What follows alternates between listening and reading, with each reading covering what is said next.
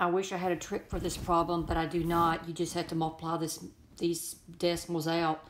0.1 times 0.1, that's a 1. And remember how to set your decimal. You count from one decimal place to the other. So this is over 1, and then drop down. You go over one more to get to that one. So that's, you got to move your decimal 2 places. So it's going to be 12.01. So I've got a 0.1 plus a 0.01. Now this 0.01 was 0.1 squared, and I need a 0.1 cubed. So let's go one more time. That's a 1 and that's a 0. Count your decimals. 1, 2, drop down, 3. 1, 2, 3.